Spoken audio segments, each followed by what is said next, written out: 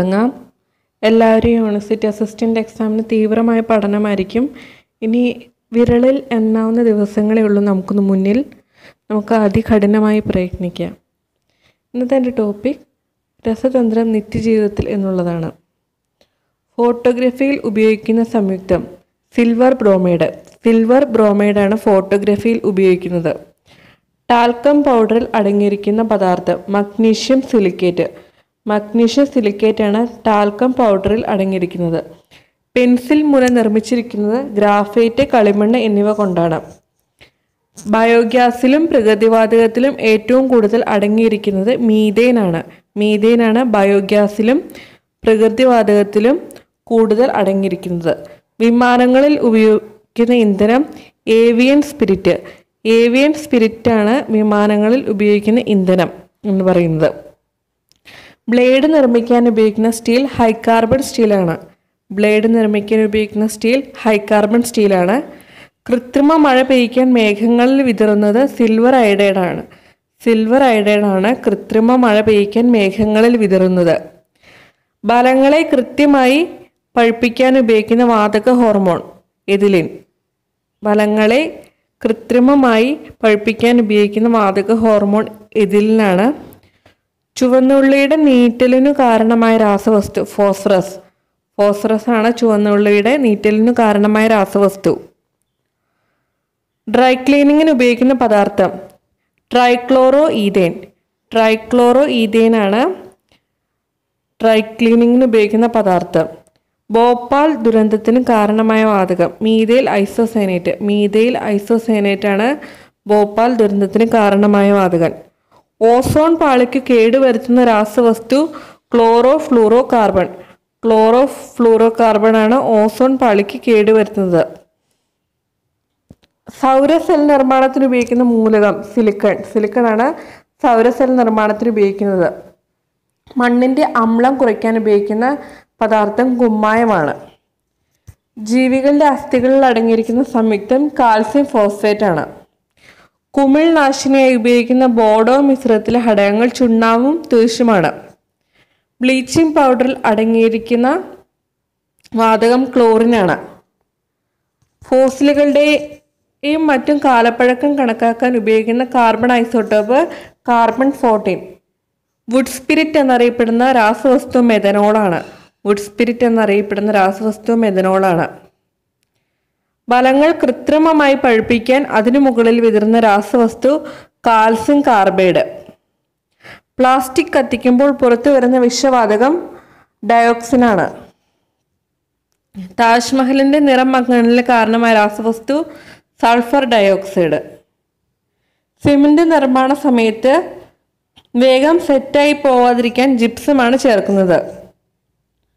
മുങ്ങിക്കപ്പലുകളിൽ ജലശുദ്ധീകരണത്തിന് ഉപയോഗിക്കുന്ന പദാർത്ഥം സോഡിയം പൈറോക്സൈഡ് ആണ്.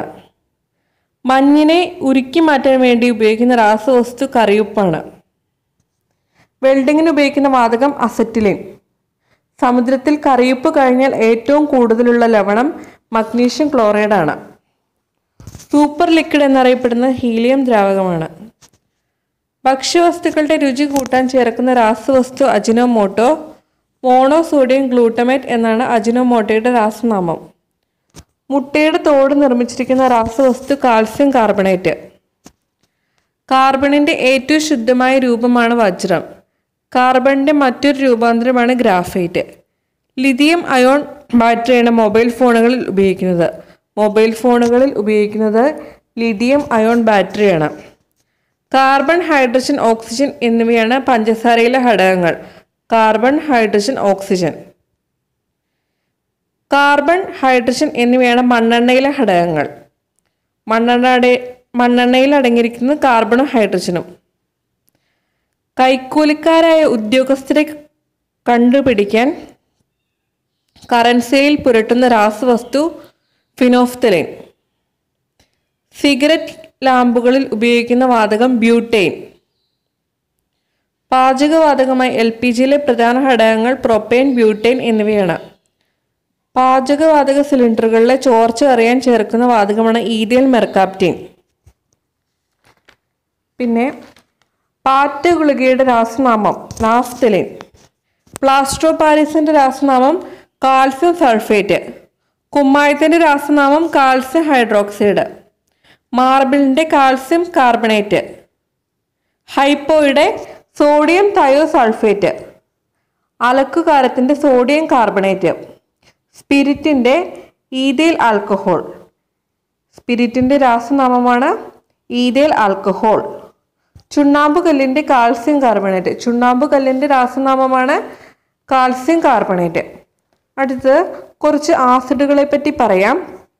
വിനാഗിരിയിൽ അടങ്ങിയിരിക്കുന്നത് ഏത് ആസിഡാണ്? Acetic acid. കെമിസ്ട്രി ബാക്ക്ഗ്രൗണ്ട് അധികം ഇല്ലാത്തവർക്ക് ഓർത്തിരിക്കുന്ന ചെറിയൊരു ട്രിക്ക് പറയാം. നമ്മൾ വിനാഗിരി ഉണ്ടാക്കുന്നത് എന്തുകൊണ്ടാണ്? കള്ളുകൊണ്ടാണ്. അപ്പോൾ അസൽ കള്ളുകൊണ്ടാണ് നമ്മൾ വിനാഗിരി എപ്പോഴും ഉണ്ടാക്കുക എന്ന് വെറുതെ മനസ്സിൽ വിചാരിക്കുക. അസൽ. അപ്പോൾ വിനാഗിരി ഉണ്ടാക്കുന്നത് അസറ്റിക് ആസിഡ്. അടുത്തത് മുന്തിരിയിലും വാളംപുളിയിലും അടങ്ങിയിരിക്കുന്ന ടാർട്ടാറിക് ആസിഡാണ്. ടാർട്ടാറിക് ആസിഡാണ് മുന്തിരിയിലും വാളംപുളിയിലും അടങ്ങിയിരിക്കുന്നത്. അപ്പോൾ ഓർക്ക് ചെറുപ്പത്തിൽ നമുക്ക് ടാറിട്ട റോഡിലൂടെ വാളൻപുളിയും മുന്തിരിയൊക്കെ കഴിച്ചുകൊണ്ട് നടക്കാൻ നല്ല ഇഷ്ടമായിരുന്നു. ടാറിട്ട റോട്ടിലൂടെ മുന്തിരിയും വാളംപുളിയും കഴിച്ചുകൊണ്ട് നടക്കാൻ നല്ല ഇഷ്ടമായിരുന്നു. അപ്പോൾ മുന്തിരിയിലും വാളംപുളിയിലും അടങ്ങിയിരിക്കുന്ന ആസിഡ് എന്ന് പറയുന്നത് ടാർട്ടാറിക് ആസിഡാണ്. അടുത്തത് ആപ്പിളിൽ അടങ്ങിയിരിക്കുന്ന മാലിക് ആസിഡാണ്. പാലിൽ അടങ്ങിയിരിക്കുന്നത് ലാക്റ്റിക് ആസിഡാണ്. ഓറഞ്ച്, ചെറുനാരങ്ങ എന്നിവയിൽ അടങ്ങിയിരിക്കുന്നത് സിട്രിക് ആസിഡാണ്. അപ്പോൾ ജസ്റ്റ് അത് ഓർത്തിരിക്കാൻ വേണ്ടി ഒരു ട്രിക്ക് പറയാം. ഓറഞ്ചിലും ചെറുനാരങ്ങയിലും അടങ്ങിയിരിക്കുന്ന ആസിഡ് സിട്രിക് ആസിഡ്. നമ്മളിപ്പോൾ ചൂടുകാലത്ത് കൂടുതൽ കുടിക്കുന്ന ചെറുനാരങ്ങ വെള്ളവും ഓറഞ്ച് വെള്ളമൊക്കെയാണ്. അപ്പോൾ സ്ട്രോ ഉപയോഗിച്ച് മാത്രമാണ് നമ്മൾ ആ വെള്ളം കുടിക്കുകയുള്ളൂ എന്ന് വെറുതെ മനസ്സിൽ വിചാരിക്കുക. അപ്പോൾ സ്ട്രോ, സിട്രിക്, ഓറഞ്ച്, ചെറുനാരങ്ങ മെയിനായിട്ട് വെള്ളം കുടിക്കാൻ ഉപയോഗിക്കുന്നത് സിട്രിക് ആസിഡ്. നേരത്തെ ജസ്റ്റ് ഓർത്തിരിക്കാൻ വേണ്ടി പറഞ്ഞതാണേ. അടുത്തത് ചുവന്നുള്ളിയിൽ അടങ്ങിയിരിക്കുന്ന ഓക്സാലിക് ആസിഡാണ്. പിന്നെ ഉറുമ്പിൽ അടങ്ങിയിരിക്കുന്ന ഫോമിക് ആസിഡ്. ഉറുമ്പ് നമുക്കറിയാം വളരെ ചെറുതാണ്. പക്ഷേ ഉറുമ്പ് എങ്ങനെയാണ്? നിരന്ന് വളരെ ഫോർമലായിട്ടാണ് ഉറുമ്പ് നടന്നു പോവുള്ളൂ. അപ്പോൾ ഫോമിക് ആസിഡ്, ഉറുമ്പിൽ അടങ്ങിയിരിക്കുന്ന ഫോമിക് ആസിഡാണ്. അടുത്തത് സോഡാജലം.